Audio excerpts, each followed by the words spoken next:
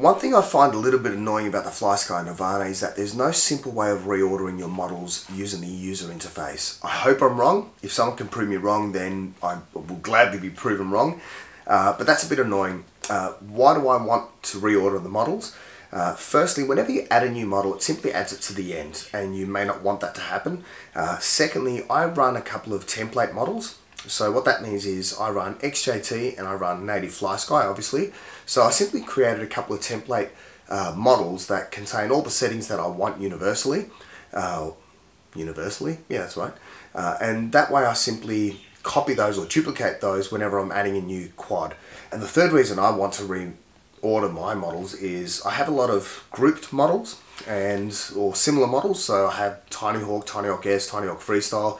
I want those grouped together. I want my B-brains grouped together, and any other quads that are similar, I want them to have a particular order. I will be writing to Flysky and recommending that there's a simple change in their user interface that allows for the reordering of models. But until such time that happens, I have found a hack way of doing that. I'll show that to you shortly. By the way, I did get my multi-protocol module come through. I'm not sure if you can see that. There we go, it should focus. That is the URAV TMX5. I've been told by a few people that that works nicely. I will do a comparison video between that and the XJT. I've had some issues with my XJT module, and I'm curious to see if the range on this running Flysky is the same or if it's similar to XJT, which consumes a bit more power. So I'll be doing that in a future video. Anyway, let's have a look at how we can reorder the models using a bit of a hack. First thing you want to do is go into your actual model library. So model select.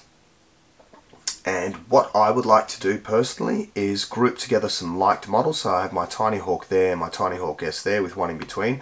I want to group those two together.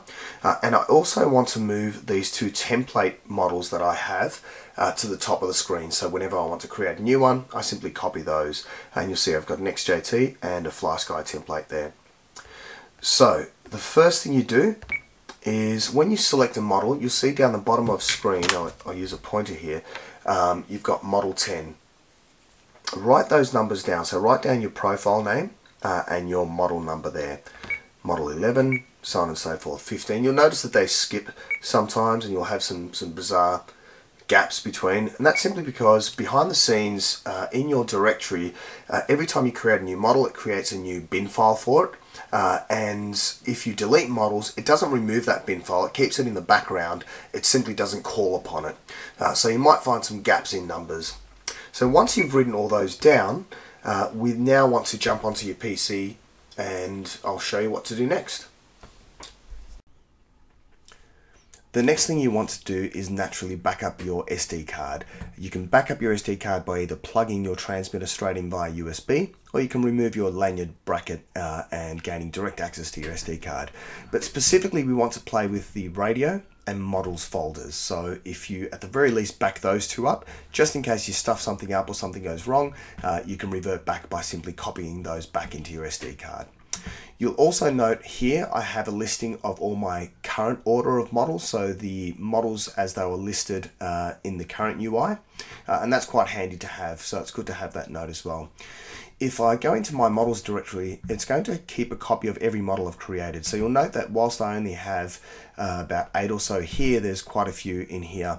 As I mentioned earlier, it retains that sequential order. So you can delete, if you like, models that you no longer require. But in this case here, what I'm trying to achieve is I'd like to group together my Tiny Hawk and Tiny Hawk S. So I'll see that there's a 15 and a 16. A 15 and a 17, so I'd like to make the Tiny Hawk S number 16. So I'm going to rename my current model 20, because currently Tiny Hawk S has that bin file of 20. I'm going to rename that 16. Now you might find that you may already have a 16 and things might get a little bit messy where you have to rename a few times. In this case here, I'm simply going to add it to 16. So let's go over to model 20 and we'll rename that 16.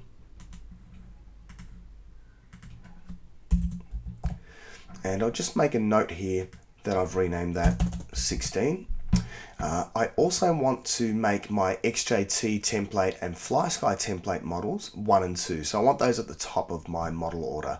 So they're currently 29 and 30, and I'm going to rename those 1 and 2. Currently I don't have an existing 1 or 2. Again, you may need to rename a couple of times to clear that out, but in this case here, I'll rename that Model 1, and over here, I'll rename that Model 2. And I'll just make a note here that that's Model 1 and that's Model 2. The next thing you want to do is to go into your radio folder and edit the models file here. You may need to associate that with Notepad, so right mouse click and open with, or open, and if you scroll down you should have open with, and then you can select Notepad. Otherwise I've already associated it there, so I'll select that. And you'll find that your active models are listed here. So whilst by comparison, if I move that aside and just move back to the models directory, so you can see that I have a whole heap of models there. The ones that appear on the actual menu system are these ones here. So I'd like to rename model 29 and 30 to 1 and 2. 1 and 2. And I'll move those to the top, Control X, Control V. And then here I also want to rename Tiny Hawk S, which is currently 20, to 16. So 20 I will change to 16. And I'll put that file in between 15 and 16. And just neaten that up a little bit. I'll save that, and that should do it. Let's check the transmitter to see if that worked. Okay, so now let's check to see if it worked. Again, we'll go into our model select, and you'll see my template folders are at the top. My B-Brains and my Tiny Hawks are grouped together. So that worked nicely. If you want to know how I added these images and how I created some of these widgets and so forth, I'll put a link to another video I made on some OpenCX mods for the Nirvana. You might find that when you do reboot your transmitter, it might act a little bit weird. And that could be because you may have selected a template previously, or you may have been on a template that you since renamed. So simply select a different one and then reboot again. If you've got problems and you may have stuffed the whole thing up, restore from your backup and then try it again. Thanks for watching. I hope you found that useful. As I mentioned earlier, I will be doing a comparison video between the URA V TMX5 4-in-1 multi-protocol module versus the XJT module, specifically comparing the range of Flysky, because I have had issues with XJT, and so hopefully this one works a lot smoother. It requires less power. I think the cause of a lot of those issues on the XJT are power related, because it sucks up too much voltage. So I will be doing that video shortly. If there are any other videos that you want to see, my intention is to make some more how-to guides.